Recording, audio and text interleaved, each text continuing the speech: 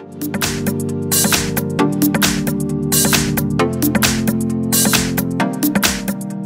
have VIVO Y69. Let me show you how to enable here Do Not Disturb mode on the following device.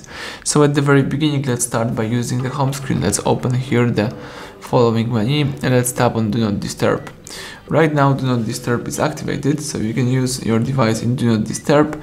You can also hold down on Do Not Disturb for a few seconds, and here you can configure this mode. So here you can enable or disable the Do Not Disturb. You can also set time. For example, you can switch on Do Not Disturb every day from 10 PM to 7 AM. Let's just tap done. Here you can also add some other cycle.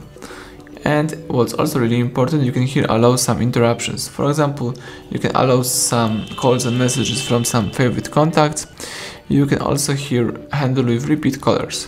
So that's it, everything went well, thank you for watching. Please subscribe our channel, leave thumbs up under the video.